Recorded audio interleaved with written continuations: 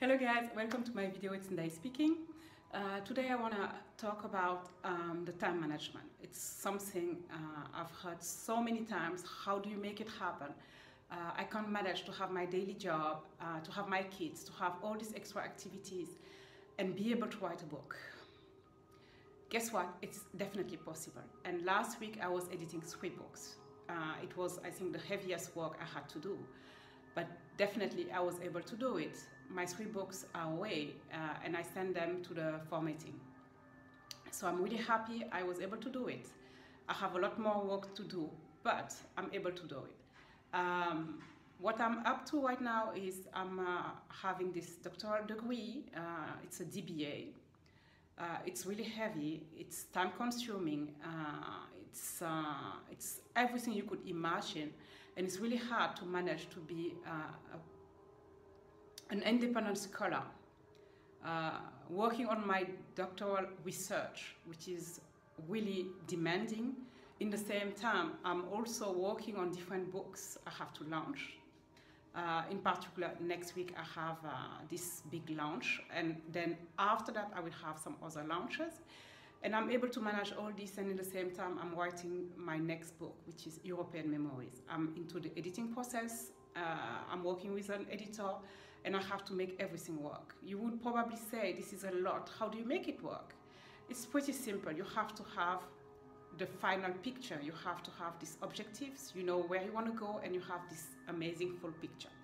Once you have those goals set, make sure you have actions, you have this strategic planning.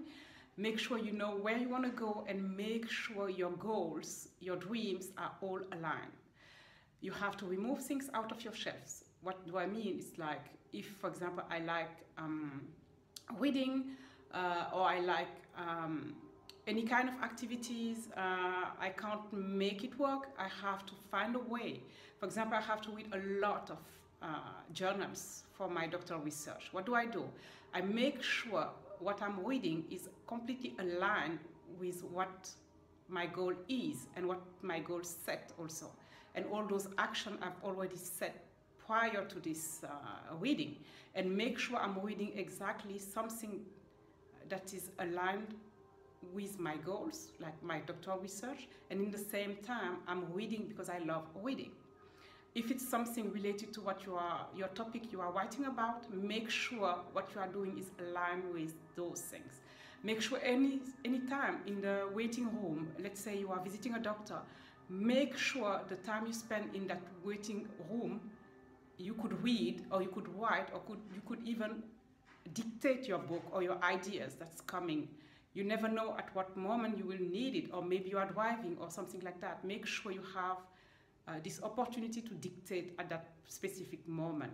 And also another thing you could do is the Pomodoro. Make sure every single day you write at least 5 or 10 or 15 minutes a day.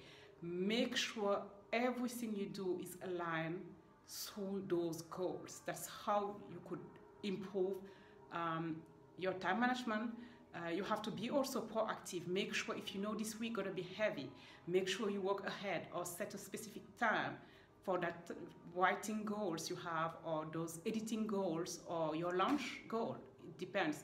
You have to set it according to what is your final picture, and make sure, even if you don't have time, make sure you do something every single week that's helping that final objective you have. One important thing is you have to measure in order to grow, and in order to measure, make sure your goals are countable, so you could easily tick off, okay, this is done, this is done, this is done.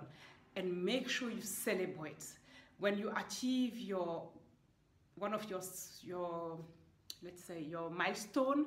Make sure you celebrate it. Let's say you have this editing, you've done it, you made it, you gave all that time to this thing. Make sure you celebrate that moment. I don't know, a glass of wine, a movie, a new book, meet one friend you haven't seen for a long time. If you like taking pictures, take some pictures. If you like walking, go for a long walk and enjoy that moment.